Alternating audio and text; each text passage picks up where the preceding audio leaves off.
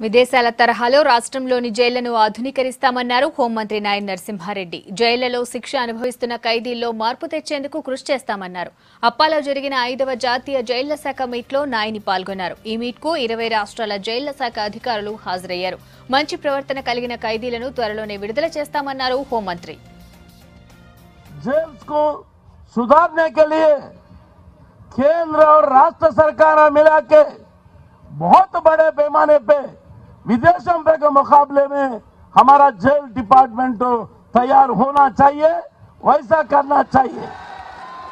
उस jail department में काम करने वाले और अधिकारियों को और स्टाफ को अच्छा फैसिलिटी देना चाहिए,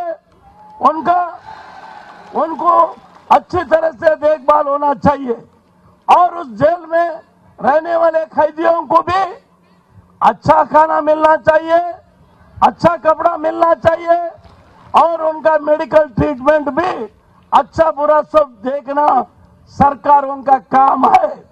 हम लोग इस साल कुछ कैदियों को जेल से छुड़ाना चाहते हैं।